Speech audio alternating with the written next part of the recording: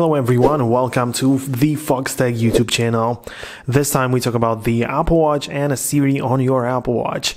The question or the topic for today is, how do you control the volume or how do you lower the volume of Siri responses on your Apple Watch? This may be something that you are interested in and I understand why, but at first we need to open up the Apple Watch app on your iPhone. It has to be the iPhone which is paired to your Apple Watch.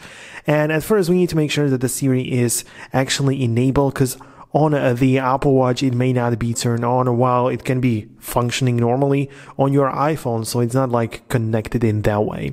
So just make sure that it is turned on. I only have it for the digital crown long press, so Siri will only be activated in that or with that gesture. Now, the thing that we want to do in order to control the volume is tap on Siri responses. So again, it is the Watch app. Tap on Siri and the Siri responses, and at the bottom you have the voice volume.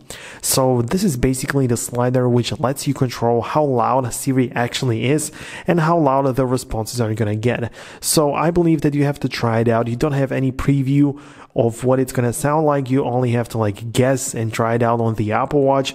So that's just how it works. But of course, if you keep it loud or completely to the top, then it's probably going to be the loudest that is available. So yeah, just keep that in mind. By the way, guys, if you want to know everything about your iPhone apps, you have to click the link down below in the description. It's a 100% free education platform where I publish video editing courses. There is going to be the All Apps Explained course, which is coming up. It's going to explain every single app on your iPhone. It's going to be really cool. So go ahead and check out that link. It's free to access. So yeah, go ahead and do that right now.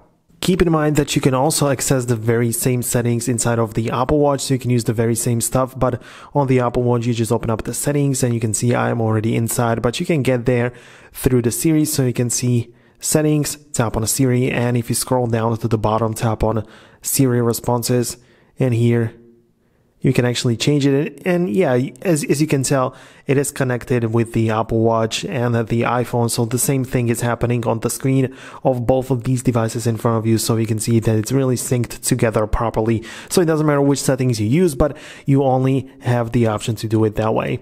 Now, if you want to test it out, as I said, make sure to get to ask Siri something and you will hear if it's too loud or not. So yeah, Siri, tell me something. Is there something else I can... Yeah, so that was pretty loud. And if I put it like this, what's the weather like today in New York? You can hear that it's kind of quiet. So yeah, you have to find a sweet spot for you. Definitely something that works well for you, but that's about it. I just wanted to show you how you can change it up. That's everything what I wanted to show you. Thank you very much for watching. I hope you found this video useful. If you did, make sure to leave a thumbs up and definitely subscribe to the Foxtecc YouTube channel so you don't miss future videos like this one. Thanks a lot for watching and I'll see you in the future. Peace out until then.